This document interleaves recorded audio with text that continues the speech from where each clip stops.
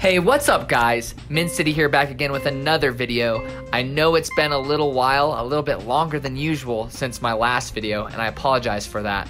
But today we are going to be taking a look at Golf Blitz. Now, what is Golf Blitz? First of all, this is a portrait style game. So those of you who do not like portrait style games, this may be a turnoff. I love portrait style games. They're just great for pulling it out of your pocket, playing for a couple minutes and putting it back.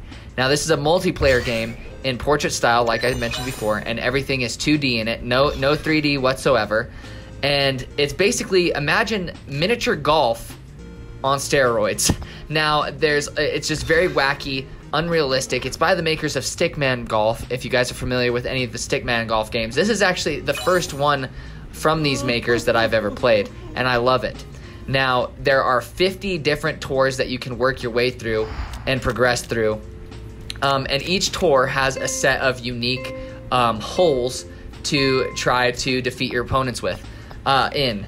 Now, there's different types of golf balls that you can shoot and level up. There's a bunch of statistics that you can level up as well. You can choose to increase your power or your accuracy or the speed.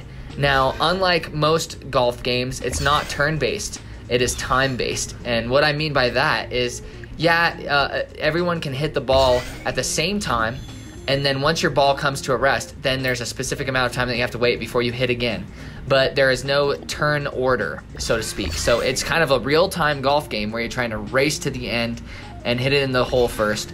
And there's just a series of holes, and the person who consistently places the best eventually wins. I really like this concept. It unfortunately does have the Clash Royale concept where you can get multiple copies of different balls, like golf balls, and level those up to give them better stats and stuff like that. You obtain packs whenever you play a match or win, and you have to wait a certain amount of time for that pack to open. However, I do not feel the pay-to-win element of this at all as bad as Clash Royale, and I've progressed quite far into this game so far. It's my go-to game whenever I have some spare time on my phone right now, which surprises me. So that I don't worry about that too much. You can unlock so many different stickmen to be golfing with. You can unlock all kinds of different outfits, and you unlock these outfits using the in-game currency that you get from packs that you open. Now, every time you unlock one of these outfits and stuff like that, it levels up your account. So that's what the driving force behind that is. But it's so fun. Each course, like every so often, a certain tour will introduce a new mechanic, or once you level up enough, it'll introduce a new golf ball to you. And the multiplayer is just so fun. It's real time. Matches are just as fast as Clash Royale, if not faster sometimes.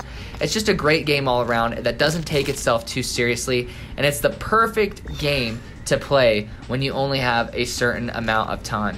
But yeah, this is basically the only multiplayer game I'm playing on my phone right now, and it's just simple and satisfying. I highly suggest you guys check it out, and also to check out the other Stickman Golf games, because if this one is super good and it's kind of a spin-off of the Stickman Golf series, imagine how good Stickman Golf itself is. So I highly suggest you guys check out the other games by this developer.